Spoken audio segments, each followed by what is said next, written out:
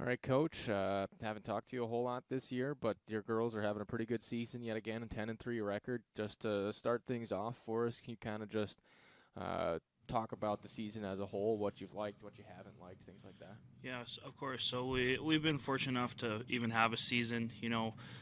10 teams playing right now out of 30 in our division. So we're just happy that we were able to find competition. Obviously, we've been going both semesters. A lot of teams didn't start up until the spring.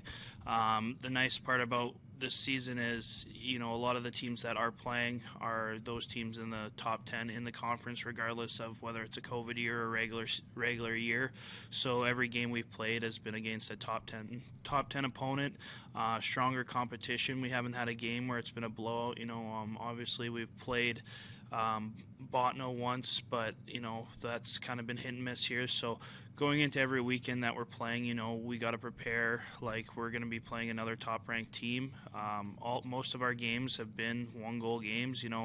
We've struggled, I think, for the most part, to score goals this season. That kind of happened in our Lindenwood series where just couldn't catch a break, and it kind of shot us in the foot. But overall, happy with our record. We're on a good start. We got a couple games left here before conference tournament and nationals, and we're just doing what we can to prepare for national championships. So. Since, like you mentioned, over the last run of games, they've been, 2-3 goal games. You've scored about 4 goals max. What would go into improving your output goal-wise? Just, I would say, shooting opportunities. I don't currently, over the last couple of weeks, we've been working on possession of the puck, finding those soft spots, really grinding to score goals. We've struggled in front of the net. We can put on 30, 40 shots a game, but we're not burying those rebounds like we should or have in the past. And, we're not executing off the wall and those types of things.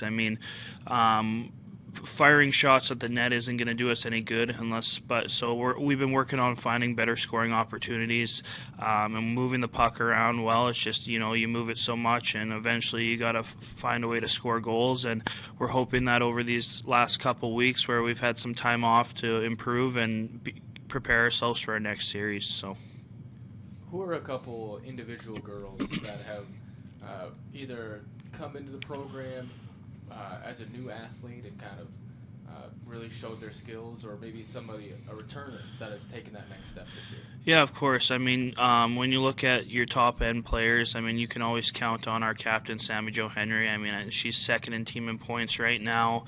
Not off to the start that I know she probably hoped she would be at. Obviously she's a leader on and off the ice. She works hard every time she's on the ice, and she's put a couple goals in the net, but, we really look to her for leadership and kind of to fire the team up. We have Riley Ball, incoming freshman from Bismarck. She's leading our team right now in points.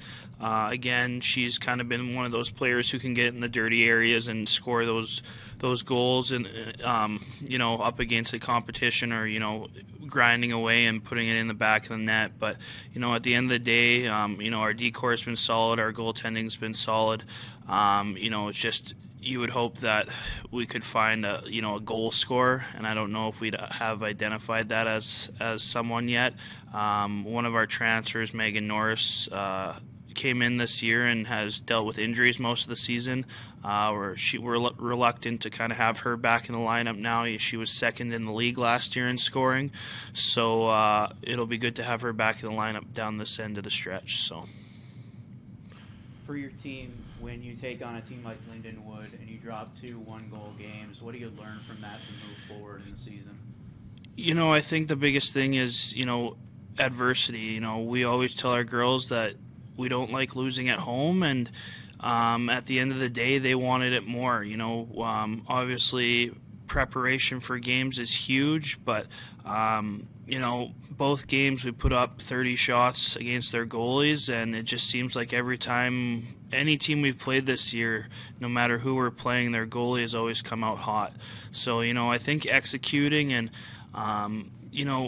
for the most part, we've always been a team who's been up and just held a lead, and there hasn't been many times where we've been down a goal or two and had to kind of claw our way back. So kind of finding that adversity and learning from it and figuring out how to score goals in crucial situations has definitely, pushed us to get better and prepare as we come up here towards the end of the season. You're on a little bit of an off period here, but not by choice, obviously. The second game of that Midland doubleheader canceled, and a doubleheader with Bottineau canceled after that. So leading up to your next games here against McKendree in a couple weeks, how are you guys using this time to prepare? Yeah, we've our focus has been definitely on power play, penalty kill. We've always prided ourselves on our penalty kill. I think we've only allowed a couple goals this year. Power play, I think we're like 2 for 27, so real low percentage, and especially in physical games like we've had with every team this year, there's been a lot of penalties, a lot of special teams opportunities, and we know really focusing on that and capitalizing on those opportunities has kind of been our focus. And again, with that and just going back to working on different situations where we can put the puck in the net, working off the wall, working down low, making sure that we set up different plays from our point, and just we're trying to figure out how to score. Can you talk a little bit about your defense in net, Jordan Ivanko in particular, and what she's shown this season? Yeah, no, of course. I mean, Jordan's always been, the backstop for our program since she got here last year. You can always count on her, had a shaky game here or there, but most of the time, you're going to expect her to let in less than two less goals, So at the end of the day, whoever scores the most goals wins a hockey game. It's just we can't rely on her every game to win a 1-0 game. She's done her part. She's done her job. Freshman Haley Beaver's kind of done the same thing in the couple games that she's gotten in. But back on the back end, they're doing their doing their jobs, and it's just kind of on the front end to step up and help them out. So. Another game opponent coming in, McKendree University, in your next game.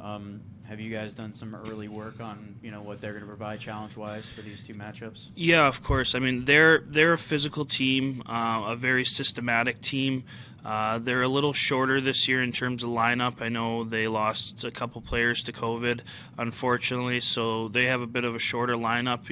The biggest thing for us, and just like when we play most teams, is we're going to have to utilize our speed. And, we can say that, but, we actually have to execute that. I think we're the faster team. But all around, in terms of preparation, they have a very strong goaltender. I'd say she's probably one of the best in the league. I mean, she's seeing 40, 50 shots a night and averaging just over a goal a game. So again, I've been repetitive today, but finding ways to score, finding ways to put the puck in the back of the net, because it's really going to come down to we can put as many shots on her as we want, but if she's hot in net and we're struggling to score, it's going to be a close game.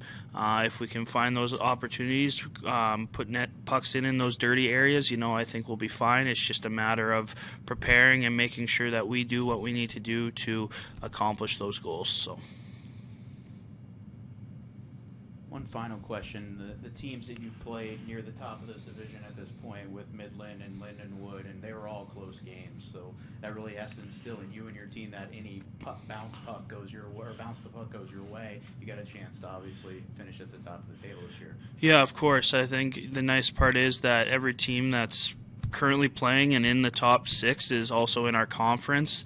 The nice part is that, national tournament coming up here in April, it's going to be those same top 6 teams.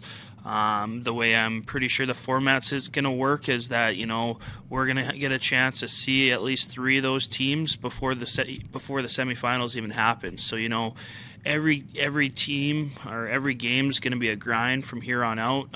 With McKendree going our conference tournament in St. Louis, and then the national tournament in Minot here in April. I think the biggest thing is we haven't had a chance to see Liberty yet. They put up some big numbers against Adrian this past weekend. Our hope is that we can Our hope is that we can see them in the conference tournament at least, so that we're prepared to play them at nationals. So, Thanks, Coach. thank you. Thank you.